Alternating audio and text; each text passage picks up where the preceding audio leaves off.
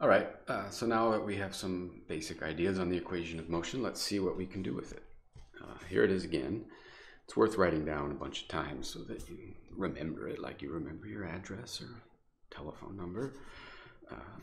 X equals x naught plus v naught t plus 1/2 at squared.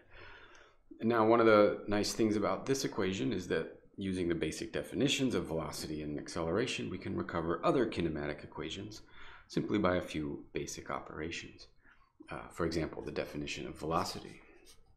If you recall that, that was just dx dt, or the first derivative of position with respect to time. Okay, and so let's perform this derivative on that equation. Taking dx dt equals velocity. Now we can see the first term, since it's a constant, if I take the time derivative of that, that will be 0. The second term, since it's linear in time, if I take the first derivative of that, the only thing that remains is v naught. And then the third term, if I take the time derivative of that, exponent 2 comes down and cancels the 1/2, and I'm left with at. And so I can clean this up a little bit and see that the velocity is now going to be given by v naught plus at.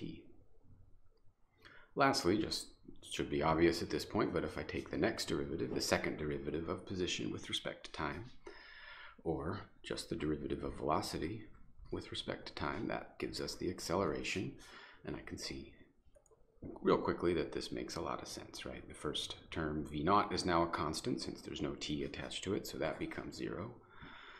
The second term, at, if I take the derivative of that with respect to time, simply returns a. So again, a equals a, which is what we'd expect.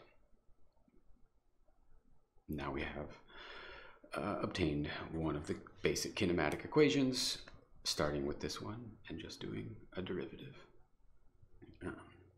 Yeah, that's useful.